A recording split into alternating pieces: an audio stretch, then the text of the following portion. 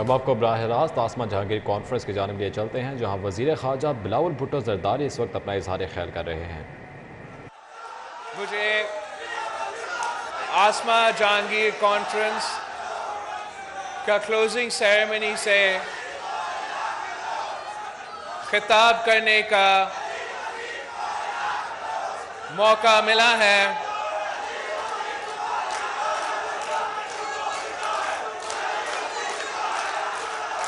ہم آپ کو بہت شکر گزار ہیں،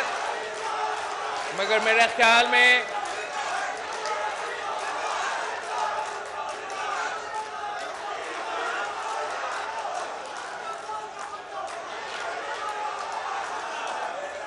اچھا تھینک یو،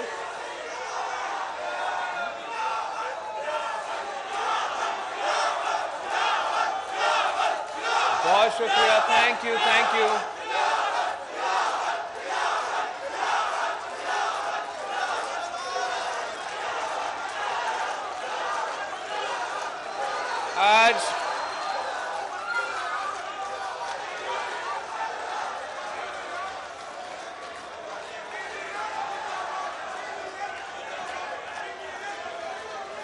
آج ہمیں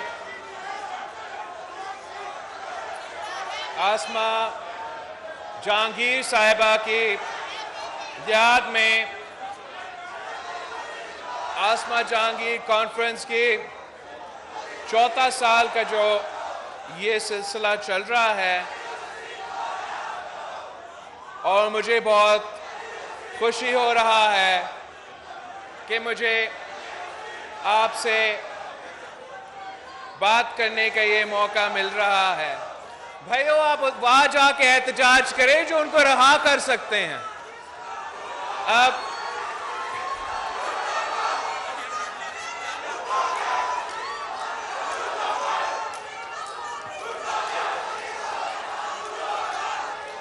آسما جہانگیر صاحبہ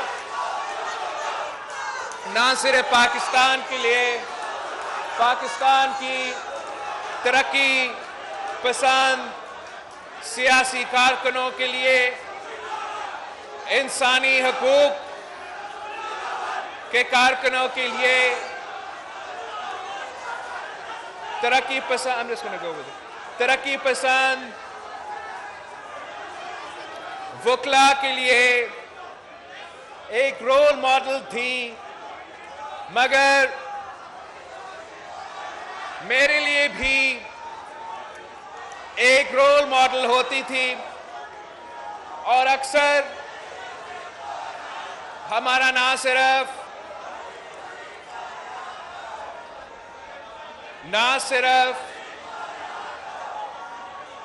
بات چیت ہوتا تھا، مگر آسما جہانگیر صاحبہ ہمیں وقتاً فوقتاً گائیڈ بھی کرتی تھی۔ اور میں سوچ رہا ہوں کہ آج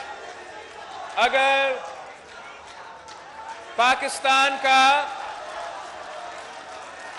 وزیر خارجہ بن کر میں آسما جہانگیر صاحبہ سے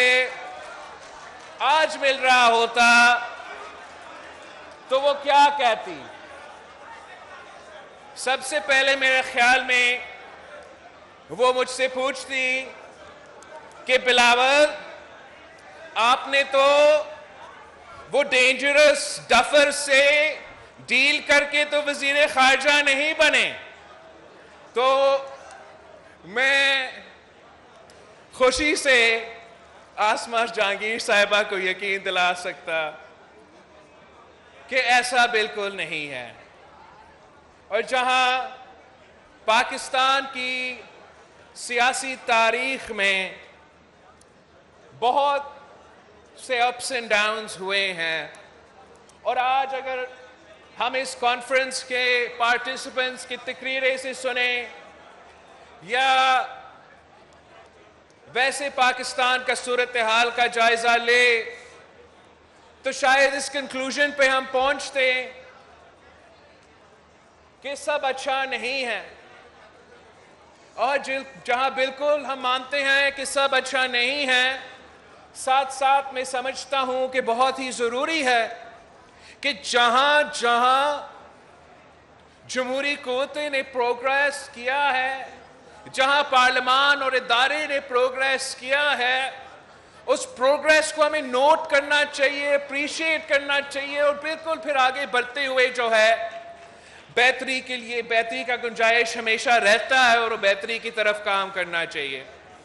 سب سے پہلے میں اس بات کا ذکر کرنا چاہوں گا، اس لیے میں سمجھتا ہوں کہ ایک قسم کا فالس ایکویولنس دیا جا رہا ہے ہمارا سابق وزیر اعظم کا حکومت ختم ہونے میں اور ماضی میں جو ہوتا رہا۔ آئی تھنک اس دفعہ بہت ضروری ہے کہ ہم ایمفسائز کریں کہ پاکستان کی پارلیمان کی پروگریس کے لیے، پاکستان کی جمہوریت کی پروگریس کے لیے یہ کافی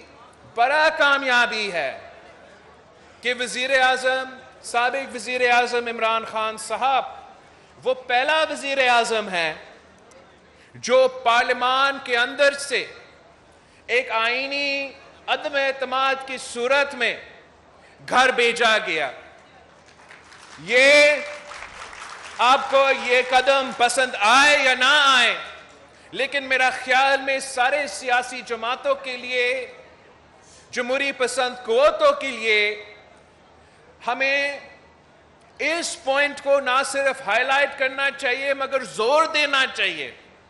کہ ایک ہی لیجٹمیٹ جمہوری طریقہ ہے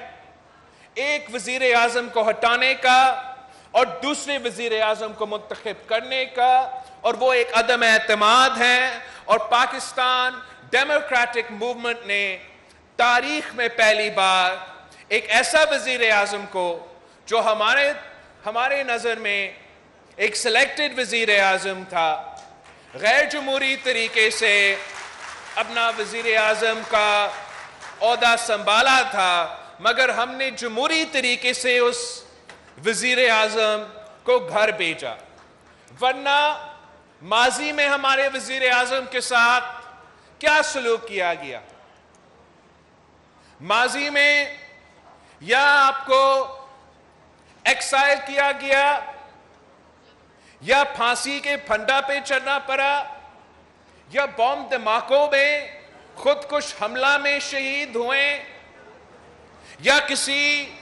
عدالت سے فیصلہ آیا یا گیٹ نمبر 4 سے فیصلہ آیا اور اس نے ہی ہمارا وزیر اعظم کا بندوبست کر لیا۔ تو یہ پاکستان کی جمہوری نظام کے لیے ضرور ایک پروگریس ہے کہ پارلیمان کے تھرو ہم نے اپنا وزیر اعظم کو گھر بھیجا، اور اب ہم امید رکھتے ہیں کہ آگے جو بھی ہوتا ہے، جو بھی وزیر اعظم آتا ہے، جیسے ہی ہمارا جمہوری نظام چلتا ہے کہ عدالت پہ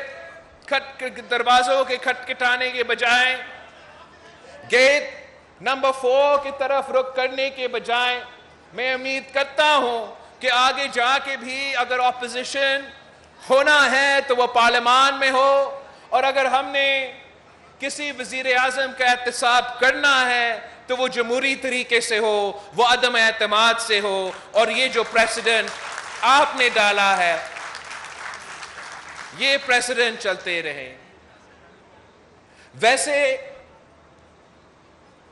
جب خان صاحب نے اپنا حکومت چھوڑا تھا تو پاکستان کو بہت سے مسائل میں دھکیل دیا تھا، اور میرا خیال میں یہ پہلا وزیر اعظم ہوگا پاکستان کی تاریخ میں پہلے وزیر اعظم ہوگا جس نے اپنا ہی ملک کے معیشت پہ خودکش حملہ کر کے وزیر اعظم کا دفتر چھوڑا، اسی سوچ کے ساتھ کہ اگر میں اپنا ہی معیشت پہ حملہ کر لوں گا، عوام کے لیے مشکلات پیدا کروں گا، تو عوام سمجھیں گے کہ جو میرے جگہ میں آئے ہیں وہ اس گناہ کے قصوروار ہیں۔ مگر حقیقت یہ ہے کہ اس سٹیج پہ بیٹھے ساری سیاسی جماعتیں نے خان صاحب کی معاشی پالیسیز کے بارے میں ہمارا تنقید، ہمارا criticism, is on the record. لیکن ہم میں سے کسی نے یہ نہیں سوچا کہ خود وزیر اعظم صاحب یا سابق وزیر اعظم صاحب اپنا ہی معیشت پہ خود مخکش حملہ کر کے پاکستان کی تاریخ میں پہلی بار پاکستان کے معیشت کو یہ خطرہ تھا کہ ہم ڈیفالٹ کی طرف جا رہے تھے. اور ہم سمجھتے ہیں کہ to play with the health of a country's economy, to play Russian roulette with the country's economy, جس کا بوجھ آج تک پاکستان کے عوام بھگت رہے ہیں, یہ بہت بڑا ظلم تھا, نہ صرف پاکستان کے ساتھ, پاکستان کی معیشت کے ساتھ, مگر پاکستان کے عوام کے ساتھ. اور جتنا بھی اس کا پولیٹیکل کاسٹ رہا, سارے جو پاکستان ڈیموکریٹک موومنٹ کے سیاسی جماعتیں ہیں, ہم نے پولیٹیکل کاسٹ تو ادا کیا, مگر پاکستان کی معیشت کو بچایا, پاکستان کو ڈیفالٹ سے بچایا, اور پاکستان کے عوام کو مزید مشکلات سے بچائے.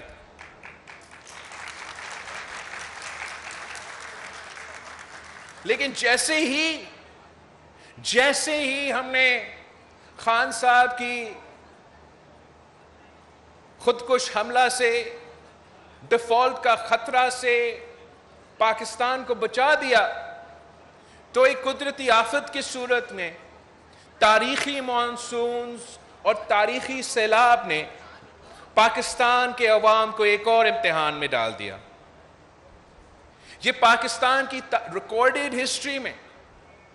سب سے بڑے مانسونز تھے, سب سے بڑا سیلاب تھا, اور ایک کلائمیٹ کیٹاسٹرفی ہے the likes of which we've never seen in our history.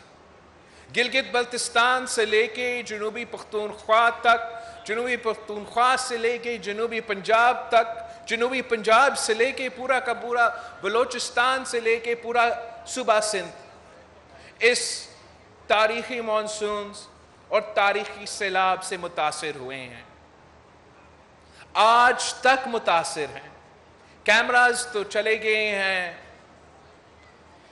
Social media کا وائرل ویڈیوز اب نہیں بنتے,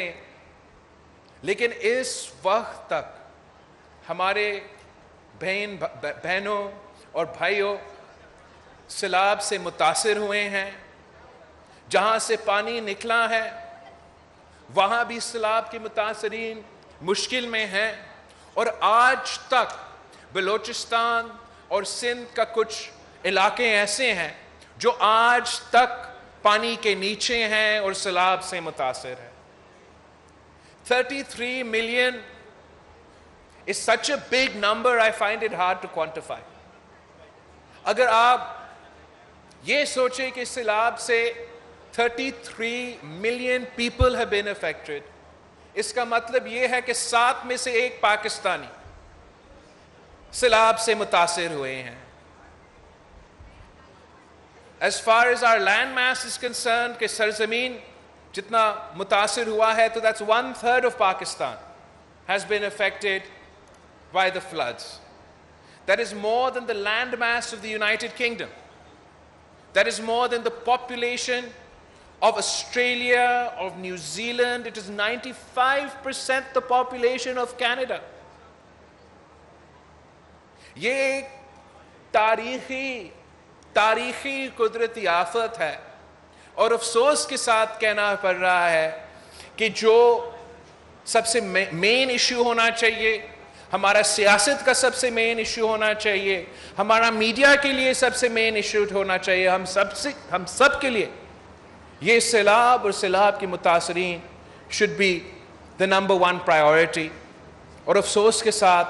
ایسا نہیں ہے. جو اسلام آباد میں سیاسی لڑائیاں چل رہی ہیں, جو سیاستدانوں کے لیے سیاسی پریشانیاں پیدا ہو رہے ہیں, یہ تو ہوتے رہیں گے, اور ہم 5th اور 6th اور 7th آسما جائیں گے کانفرنس پیس پہ انشاءاللہ تعالی بات کریں گے. لیکن ہم نے اس وقت جو سیلاب متاثرین کا سچویشن ہے وہ قوم کے سامنے لے کر آنا چاہیے. سب مل کے نہ صرف ان کا مدد کرنا چاہیے, لیکن میرا کوشش یہ رہا ہے کہ دنیا بھر کے دنیا بھر ہم یہ پیغام پہنچائیں کہ ہم یہ برداشت کر رہے ہیں. But we are not at fault for the devastation that we're facing today. جیسے آپ سب کو اس وقت تک پتہ ہوگا، اس لیے ہم سب ٹی وی پہ جا کے ایک ہی پوائنٹ کا رد کر رہے ہیں کہ Pakistan contributes 0.8% to the global carbon footprint as far as climate change is concerned. And we're the 8th most climate stressed country on the planet. اس کا مطلب کیا ہے؟ اس کا مطلب یہ ہے کہ the cost of the industrialization of the rich countries جو کہ ہم climate change کی صورت میں بھگت رہے ہیں، وہ بوجھ پاکستان کے عوام اٹھا رہے ہیں، اور یہ ہم سمجھتے ہیں نا انصافی ہے. اور اس لیے ہم جگہ جگہ جا کے نہ صرف موسمی تبدیلی کی بات کر رہے ہیں، نہ صرف ہمارے سیلاب متاثرین کے بارے میں بات کر رہے ہیں، مگر ہم انصاف کا مطالبہ کر رہے ہیں کہ وہ سارے ممالک جنہوں نے امیر ہوتے ہوئے ہمارا یہ موسمی تبدیلی کا مسئلہ کھڑا کر دیا، اب ہم نے سب مل کے اس کا مقابلہ کرنا ہے. اور اگر ہم سب مل کے موسمی تبدیلی کا مسئلہ کا مقابلہ کرتے ہیں تو ہی ہم اس کا حل نکال سکتے ہیں. ورنہ آج پاکستان کے عوام متاثر ہوئے ہیں، کل کوئی اور ملک متاثر ہوگا، اور جب تک ہم ایک ہو کے ان کا مقابلہ نہیں کریں گے تو اس کا حل نہیں نکلے گا. There is not the international financial institutional infrastructure to fund the relief and rescue of 33 million people at once, and then the reconstruction and rehabilitation for those 33 million people at once. لیکن انشاءاللہ تعالی ہم پاکستان کو وہ test case بنائیں گے، ہم پاکستان کو وہ کلائمیٹ کا پائلٹ پروجیکٹ بنائیں گے کہ ہم انشاءاللہ تعالی جب ریکنسٹرکشن اور ریہیبلیٹیشن کے فیز میں داخل ہوں گے، جب ان سارے لوگوں کے جو گھر ڈیمیج ہوئے ہیں، ڈسٹرائڈ ہوئے، ان کو ایک بار پھر سے تعمیر کریں گے، جب ہم ہمارا اریگیشن انفراسٹرکچر، ہمارا ایگریکلچر انفراسٹرکچر، ہمارا کمیونیکیشن انفراسٹرکچر کو ایک بار پھر کھڑا کر دیں گے، اس بار we'll make it build back better, we'll build back greener, we'll build back in a more resilient manner. اور ہم انشور کریں گے کہ اس ترقی کا فائدہ ان علاقوں کے مقامی لوگوں کو پہنچے تاکہ ان کو روزگار ملے اور وہ اپنے ہاتھوں سے ایک تعمیر نو کا سلسلہ شروع کرے. یہ میرا خیال میں کوئی پارٹیزان ایشو نہیں ہونا چاہیے، اور پورے پاکستان کے سیاسی جماعتوں کو جہاں تک سیلاب ہے، سیلاب کے متاثرین ہیں، کلائمیٹ کیٹاسٹرفیز کے بارے میں جو ایکشن ہے، اس پہ ہمیں ایک پیج پہ آنا پڑے گا، ایک جوائنٹ اسٹریٹجی بنانا پڑے گا، اور انشاءاللہ تعالی ہم کنسنسس کے ساتھ اس مسئلہ سے نکل سکتے ہیں. مگر میرا اپیل ہے، درخواست ہے کہ بھلے باقی سیاسی ایشوز چلتے رہیں گے، ہمارا جو سیلاب کے متاثرین ہیں ان کو نہ بھولے. آج تک وہ کھلے آسمان تلے انتظار میں ہے ان کا کہ کوئی مدد پہنچے. میں اگر گنوانا شروع کر دوں آپ کے لیے تو ان 33 ملین میں سے 16 million are children, in 33 million میں سے 600,000 آر پریگننٹ ویمن جنہوں نے آنے والے مہینوں میں they have to give birth. And 33 million people are not only facing the consequences of the floods and the lives and the damage to property, مگر waterborne diseases کی وجہ سے